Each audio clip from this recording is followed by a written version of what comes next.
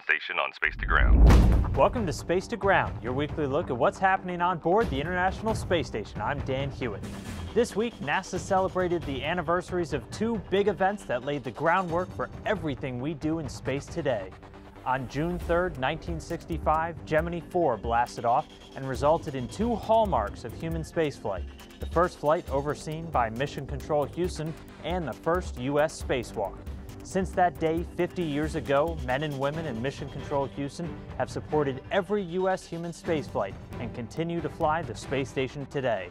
And spacewalks became one of our most powerful tools, enabling us to accomplish astonishing feats like walking on the moon and building and maintaining a giant space laboratory. A major experiment for the one-year crew began this week, and it's looking to tackle one of the biggest outstanding issues with living in microgravity. When living in space, all of the body's fluids shift around, specifically with less in the legs and more in the head. Researchers believe that this increased fluid level in the head could be increasing pressure and causing astronauts' vision to become impaired. One-year crew members Scott Kelly and Mikhail Kornienko donned the Russian Chibis device to draw fluids back towards their legs so measurements of their eyes and blood vessels could be taken. Results from this study may help to develop preventative measures against lasting changes in vision and eye damage.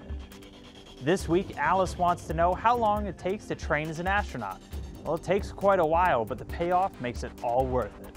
The first step is getting selected and then going through astronaut candidate training, which takes about 2 years and gives future astronauts the skills and knowledge needed for formal mission training.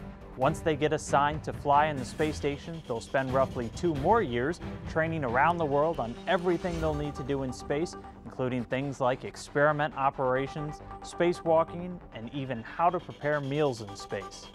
Make sure to keep sending your questions and comments using the hashtag #SpaceToGround. We'll see you next week.